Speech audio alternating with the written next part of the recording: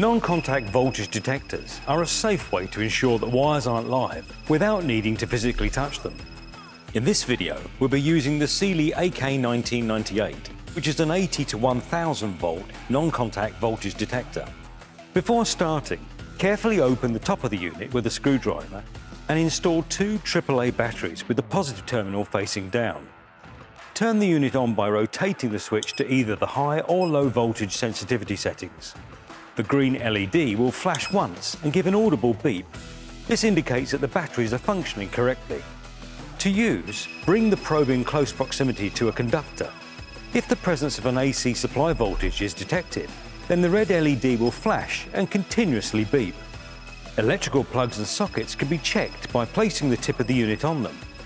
If there are multiple sockets in an area, test each one to ensure that they're all disconnected in case they've been wired via a separate circuit. Insulated cores may be checked for continuity breaks. Just run the unit along the line, and when the indicators go off, it's the break point within the wire. Always test each wire after disconnecting to ensure they're no longer live and safe to commence work.